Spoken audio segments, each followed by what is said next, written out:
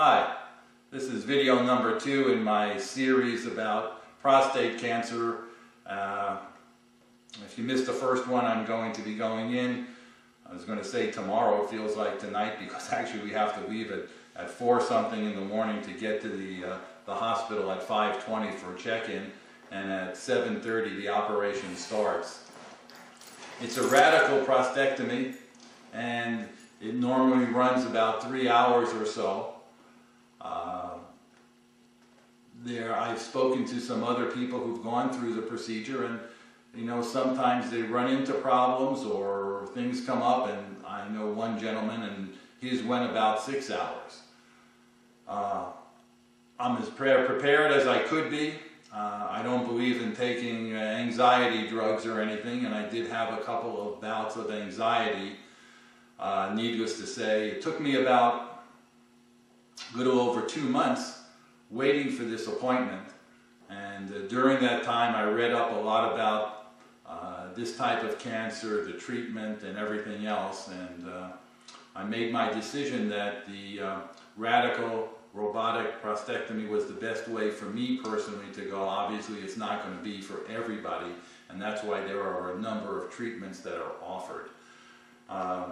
My hope in making this series of videos is that other people can pick up some knowledge from it and hopefully help them out in the same situation.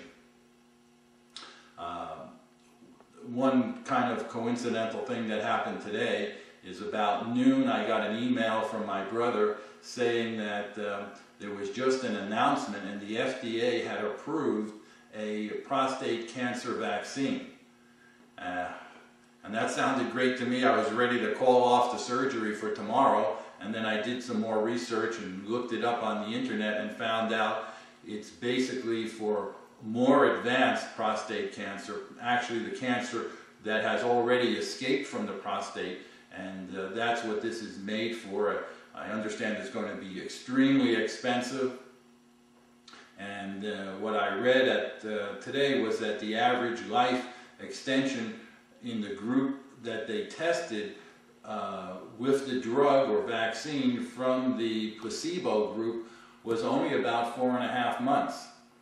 So the bottom line to me, I thought it might be a last-minute reprieve, so to speak, and it turned out that it's not, because it's not going to benefit me, but hopefully it may benefit people in the future, because it looks like research is being done, and maybe the next vaccine that they make will be something to treat the cancer while it's still in the prostate, and maybe thereby avoiding any surgery whatsoever.